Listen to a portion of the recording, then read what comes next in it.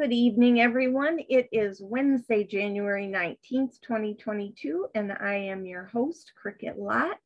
And tonight we're talking about Young Living essential oils and the 10 biggest essential oil mistakes. And I have an added bonus one that I'm going to add. And if any of you can think of one, you can add it at the end too. So I don't have slides for this one. It was on a blog. If you got this latest newsletter in your order, January, February, March of 2022. I know they all look the same because Mary's picture is the same. Yeah. Well, get on there. I can never get it to line up with the camera. Anyways, it's January, February, March 2022.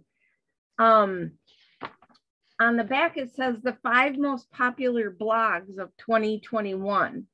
And so I took this out of there. So the blogs are at youngliving.com/blog. So I'll send that out to you. There's tons and tons of blogs on there, and they're written out. They're not a video blog. And then there's also one that Jacob Young does, and that one's on Facebook. So look for his Facebook page, and then I think you can link to it from there. I'll have to find it for you to see. So, so the 10 biggest oil mistakes. They're not mistakes that are carved in stone, but they're certainly solid advice. So mistake number 1, assuming all oils are created equal. Deborah and I were just talking about this before the call started. Quality and purity varies greatly among companies. I know I'm preaching to the choir with all y'all.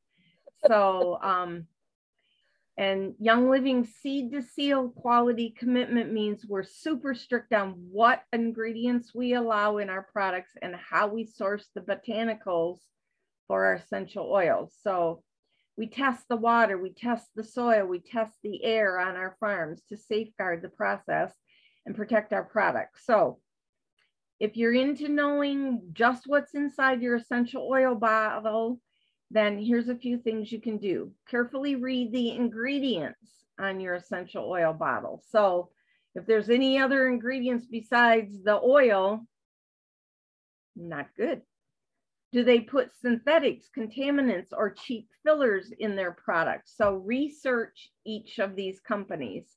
Does the company care about the community's ecosystems and agriculture practices related to their farms? Look at when Young Living goes into an area and helps a farm, it helps the whole community. The employment rates go up because people are working on the farms. And then because they're employed, then they can support other businesses. A lot of times they help the schools to help the children in the community. So, you know, the whole area is improved by having a Young Living farm there. Do they test their essential oils an average of 95 times before they hit the market? We do. We do. Okay, mistake number 2. What's Craig doing back there? I see you keep laughing. And we were just discussing all the stuff that we were talking about earlier. I'm like, yeah, we should have just added it to the class. Yeah, exactly. Okay, mistake number 2, leaving oil. He didn't know the 95 times. We're learning lots. Yeah, even this brochure says 20 times. So 95 times. I had no idea. Anyways, leaving essential oils out of your personal care routine. So your bath, your shower, your toothpaste, your... I have one. Yeah? Test them for sensitivity and before using in large quantities. Okay, thank you, Rick. What did he say? Rick said his mistake was testing it in small quantities on your body before you use it in large quantities on your body.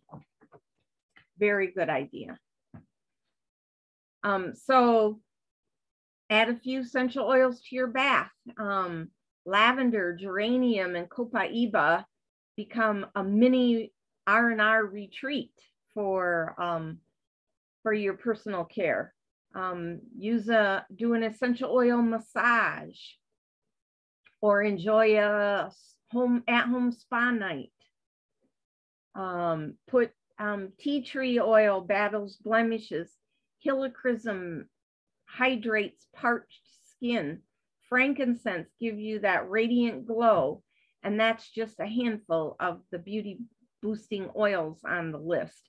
And of course, our personal care products all have essential oils in them. So I don't know if other companies carry personal care products with essential oils in them, but that's a good one.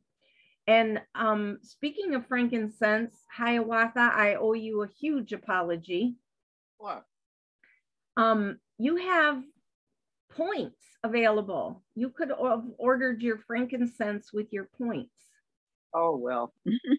I'm so sorry. Okay, no problem. Mistake number 3, ingesting all essential oils. Sure, some berries are edible, but unless you pick them from the garden or the grocery store, it's best to proceed with caution before popping random berries in your mouth. And the same holds true for essential oils. While you can flavor your favorite beverage with fresh lemon juice, you don't always have fresh citrus on hand. Lucky for lemon and lime and tangerine lovers, our Vitality line of essential oils is an easy way to add a burst of flavor to your beverages. And then you can use black pepper, ginger, or coriander to spice up your cooking, or your next batch of baked goods with a little cinnamon bark. So what's the difference between Vitality and standard essential oils?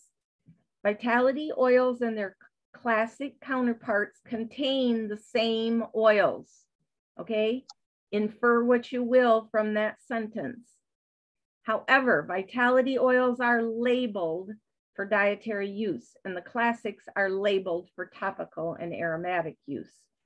So we believe sharing is caring, but only if it's done correctly. So as you're sharing with new people, Vitality oils are labeled for dietary. So keep that in mind if you're sharing with other people. And on this blog, it says, ready to experiment with essential oils in the kitchen, whip up some homemade blueberry lavender ice cream, and it's a link. So you can click on it and get the recipe. Or our no-bake energy balls, and it's a link, so you can click on it. So if you go to that blog, you can get those links. So if you're hesitant to try a new recipe, add some pizzazz to store-bought spaghetti sauce by dipping a toothpick in oregano or basil Vitality and then swirling it through the sauce.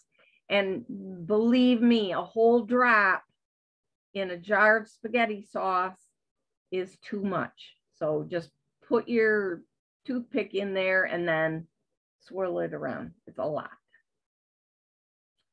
And not a fan of hydrating with plain old H2O. It says, try grapefruit Vitality in your water for a refreshing midday pickup.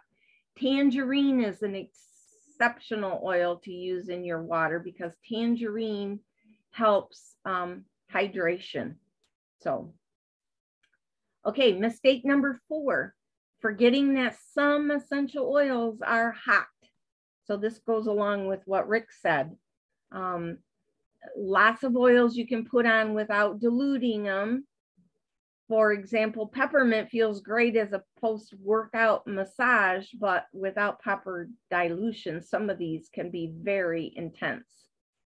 So, and they're called hot because they create a warming sensation when they apply topically. So peppermint is considered a hot oil, although a lot of people can put it on straight.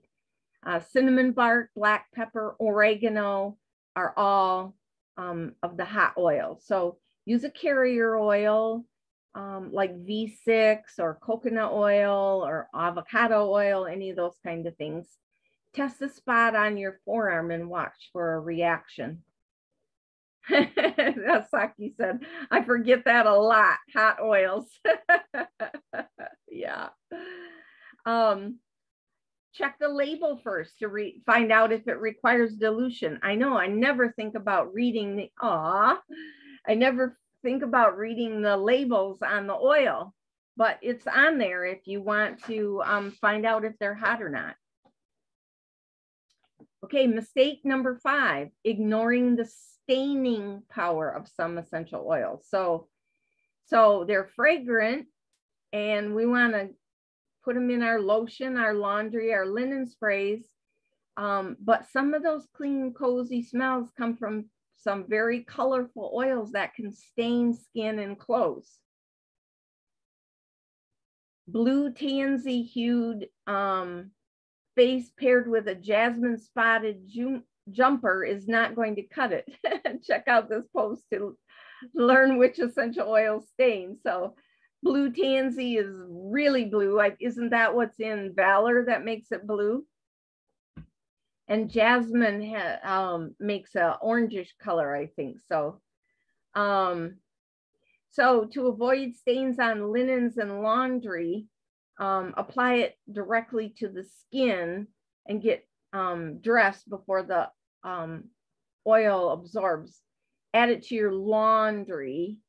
Avoid doing these things. Avoid applying directly to the skin and getting dressed before the oil absorbs. It doesn't take long for the oil to absorb anyway. So adding it to your laundry. I use some of the less colorful oils in the laundry, like the Purification or the citrus or whatever. And certainly don't spill it on your clothes. And don't spill it on your varnished hardwood table because it takes the varnish right off your table. I do a lot of mixing at my table, and I've started putting a big sheet of newspaper down because I have a big spot where the varnish is all off the table. Not cool. Okay, mistake number 6, soaking up the sun's rays before checking if an oil caused photosensitivity. Photosensitivity doesn't mean you suddenly dislike selfies. We're talking about how some essential oils, especially citrus, contain compounds known as a word I'm not going to be able to say, furanocoumarins. Say that 10 times fast. They greatly increase UV sensitivity. So they can make your skin break out in a rash, or they can make dark spots on your skin. So always check out the oil bottle before you go out. Use them at least 12 hours before you're going in the sun. Cover the application area with clothing or a wide brimmed hat. As long as the sun doesn't shine on it directly, you're okay. And seek medical advice immediately if the skin is painful or the reaction covers a substantial part of your body. So, and I would say, you know, put some, well, I don't know, maybe mixing oil is not a good thing because if it's a burning sensation, oil is not good for burns. So mistake number 7, keeping kids from the essential oil awesomeness. We love our little humans. They might be sticky, messy, and cranky, but the moment they reach for us, we become putty in their tiny little hands. Aww. So we want our children to live happy and healthy lives. So essential oils and oil-infused products can play a vital role in creating an environment where children feel safe and secure. So you could calm them at bedtime with peace and calming, or always keep them out of the reach. Yeah. Soothe your toddler's sun-kissed skin with Lavaderm after sun spray. Use the sun, oh my gosh, the sun protection stuff, sunscreen on the kids. That's important so they don't get that sun-kissed look in the first place. And the seedlings line is a good one to use for babies and young children. And the Kids Sense line, it's already diluted, so the kids can use that themselves. So, and Feather the Owl Diffuser can set the stage for a good night's sleep with features that include a humidifier, a diffuser, a night light, and white noise, all in one. Okay, mistake number 8, hanging onto your candles or air fresheners. And I know you all know this one. So just use your diffuser. You can use there's a car vent diffuser. Oh, that's funny. Ashaki said she uses the Seedling shampoo on her dog, and he was very calm. That's great. I love it. So when you're going to work, you can use Citrus Fresh or Stress Away in your car vent diffuser. Or there's a list of DIY essential oil diffuser blends on this page too. So check that out. Not sure where to put your diffuser. I have a diffuser in practically every room in my house. I have one in the dining room, one in the living room, one in the office, one in each of the bedrooms. There's one in the main bathroom that as a direct oil bottle diffuser that I have on a timer.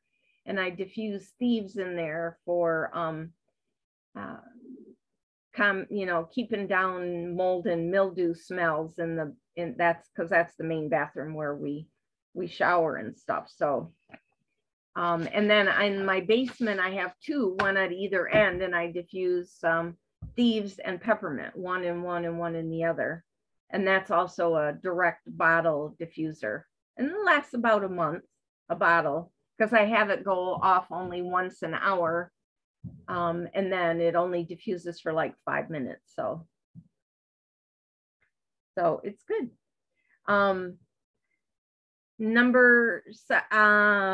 She has a diffuser in each room except the kitchen. Yep. My kitchen and dining room are kind of one big room. So I don't have one directly on the kitchen counter, but I do have one in the dining room. So they're close. Okay, number 9, using essential oils improperly around pets. So remember, we want to share our essential oil obsession with our pets, but depending on their size and what kind of pet it is, they're more sensitive, they don't need as much oil, and it's best to heavily dilute them for pets and use in moderation. I mean, obviously, unless you have a Great Dane or a horse that you're using them with, but so every animal's different. Give them a way to get out of the room. And there's a whole Animal Sense line that includes Infect Away, Mend Well, Paragize, Puriclean, and Tea Away. That's totally approved for your pets. And I don't know if you guys knew this, but a portion of all the proceeds from the Animal Sense products supports Vital Ground, which is a nonprofit organization protecting the habitat of grizzly bears and other wide roaming wildlife. So, they give part of the proceeds from that away. And accidents can be helped with a spritz of DIY pet stain remover. My goodness. And there's a DIY paw balm for their little tootsies if they get, if they're in an area where it hurts their feet. So there's the pet reference guide has birds and fish and sheep and chameleons and all kinds of things in there. So you can use essential oils on all of these animals. You just want to make sure you follow some general guidelines for them. Okay, and of course, number 10 mistake is holding on to toxic cleaning products. So again, preaching to the choir here, I know, but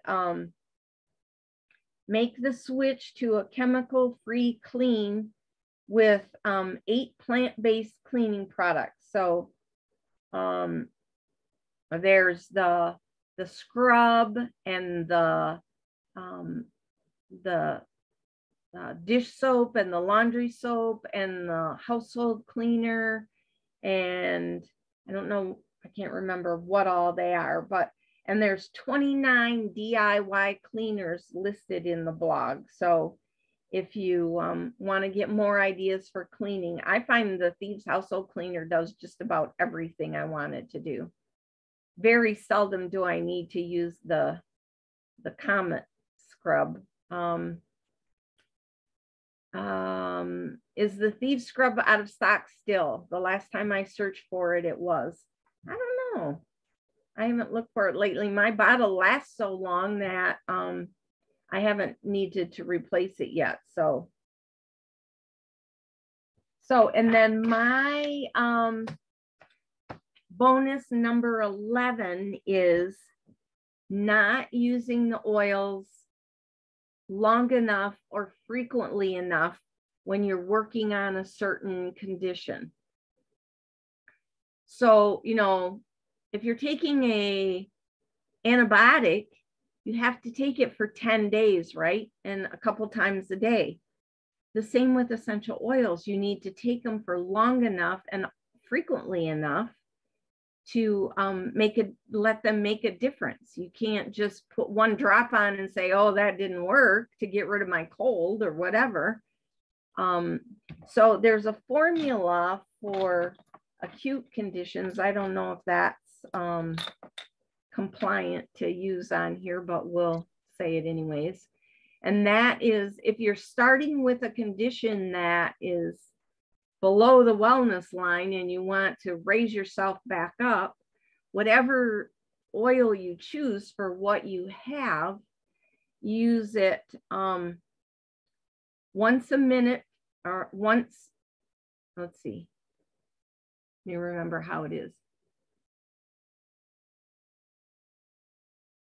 Every 10 seconds for a minute, once every 10 minutes for an hour, and then once an hour for the rest of the day. So like if you're using Thieves on your feet, that's the formula. Or if you're taking it internally with the Thieves Vitality, that's the formula.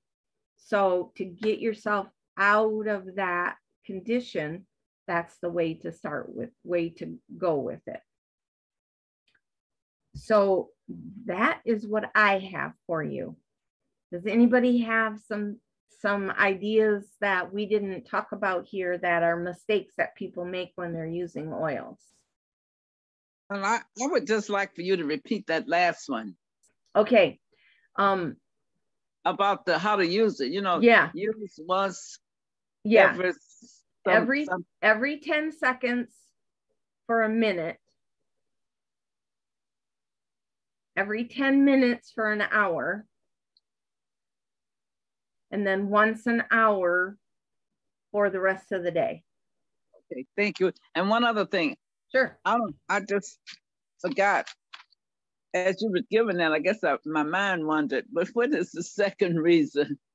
I have all of them except number 2. Number 2. That's so funny. I know our minds do that, don't they? Leaving essential oils out of your personal care routine. Oh, okay.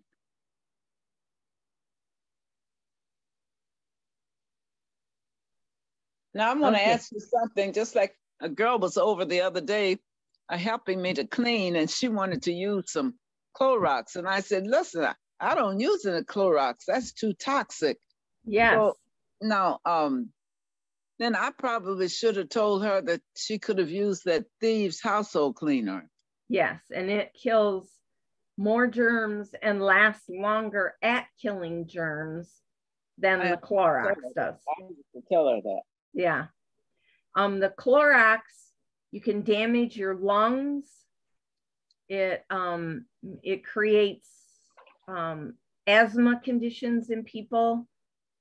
It's a terrible cleaner to use.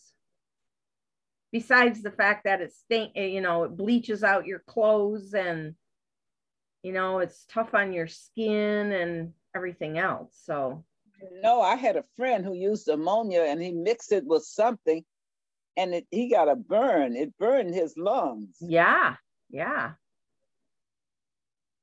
Crazy, all those chemicals.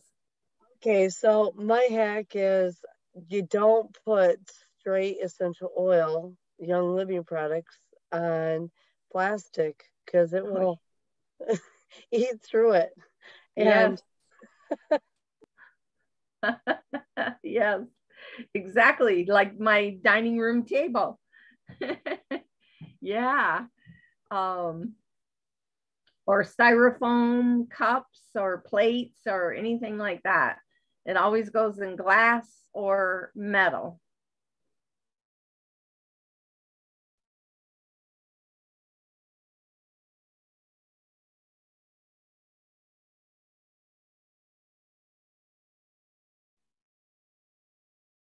Yeah, anything you thought of while we were talking? Okay, a lot of things. Like Comet Cleanser, the Thieves Cleanser. If you're out of that, oh my God, straight baking soda does wonders. Yeah. So I keep baking soda in the kitchen.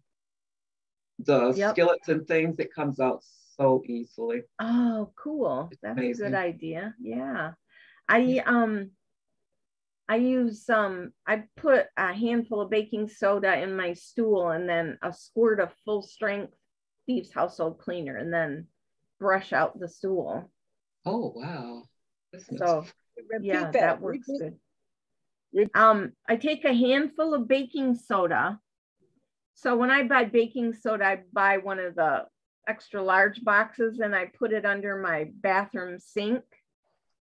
And then I'll just pour some into my hand and then drop it in the stool, or just shake the box a little bit over the stool. And then just a squirt, just a tablespoon of full strength Thieves cleaner into the water with the baking soda, and then use your scrub brush to scrub it up. Awesome.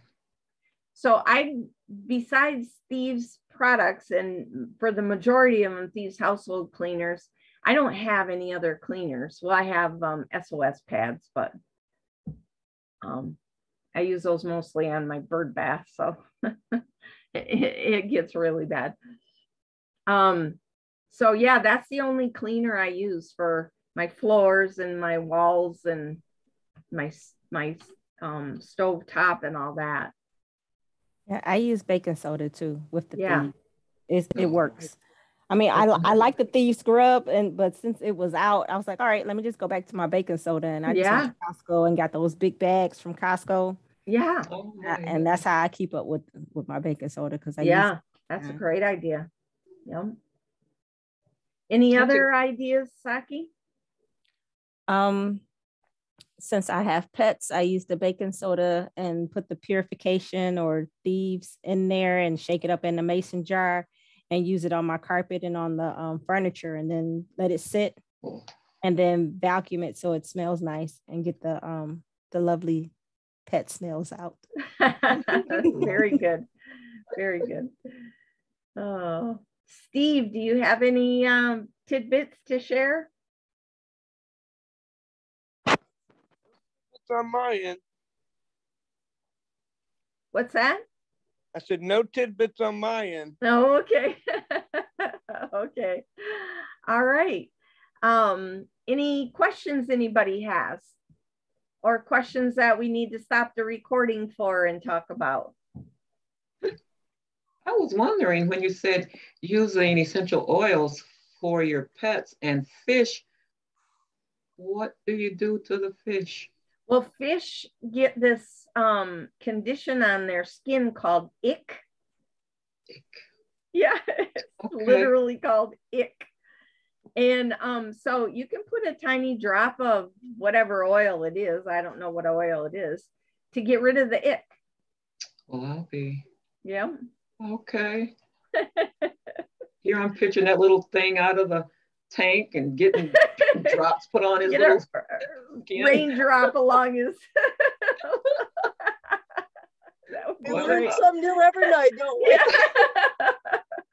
Absolutely. Just amazing what you learn on these Wednesday classes. Okay, so don't take the fish out of the water. No. Oh, Okay, gosh. that is all. Now, when you were at the farm, they were you there when they said all the Percheron horses, they have a little cabinet above their stall, and all the horses have their own essential oils in their cabinet above their stall. Oh, wow. Yeah. Clever. Yep.